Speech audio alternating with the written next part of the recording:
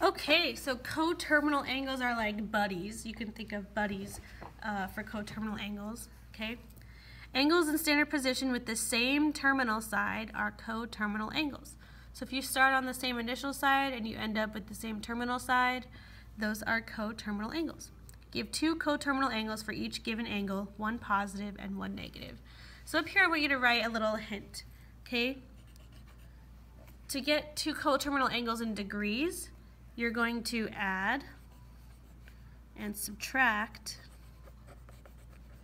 multiples of 360 degrees. That's all you have to do to find coterminal angles. Okay? So like this guy, 90 degrees is coterminal with negative 270 degrees. They both start here and end here. One goes this way and one goes that way. Okay? 90 or negative 270 is 90 minus 360 degrees. So you're going the opposite direction. Okay? So that's how you get it in degrees. To do it in radians, you're going to add and subtract multiples of 2 pi, since 2 pi and 360 are the same distance anyway. Alright, so I'm going to do one of each, and then we'll do one of each together in class, the way you get the full experience, okay? So 65 degrees is one angle. To find the two coterminal angles, we're going to add 360 degrees. So 65 plus 360 is 425. That's one of them. Okay? And then one negative, we're going to go 65 minus 360. Okay? Well, 60 minus 360 is negative 300.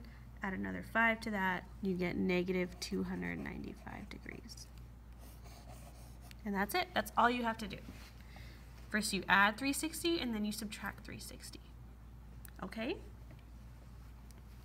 Alrighty, so for radians, you do the same thing but with 2 pi. Okay? So we're going to add 2 pi,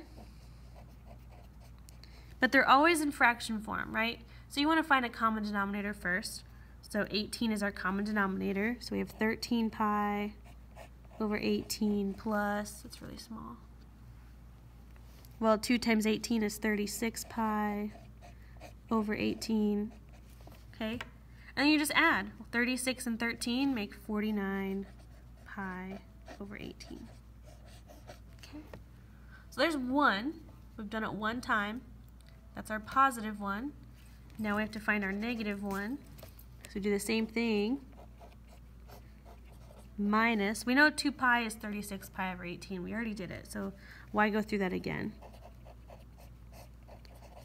Okay, then we just subtract. Well, 13 minus 36 is negative 23 pi over 18. And that's all you have to do. You add 2 pi and then you subtract 2 pi. That's how you find coterminal angles. And like I said, we'll do the other two together in class.